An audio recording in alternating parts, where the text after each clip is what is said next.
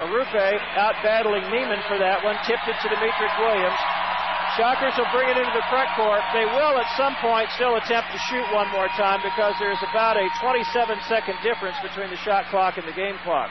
Demetric Williams getting the ball screen from Walker, fumbled it, recovers it. Richardson all over, and Demetric pull-up jumper, good!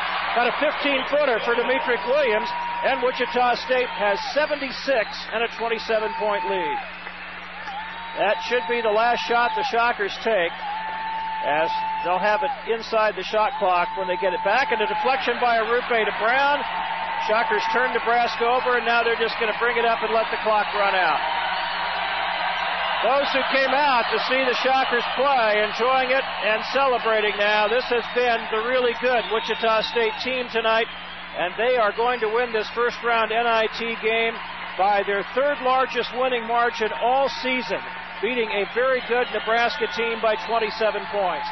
Derek Brown dribbling out the clock, and the final score will be Wichita State 76, Nebraska 49.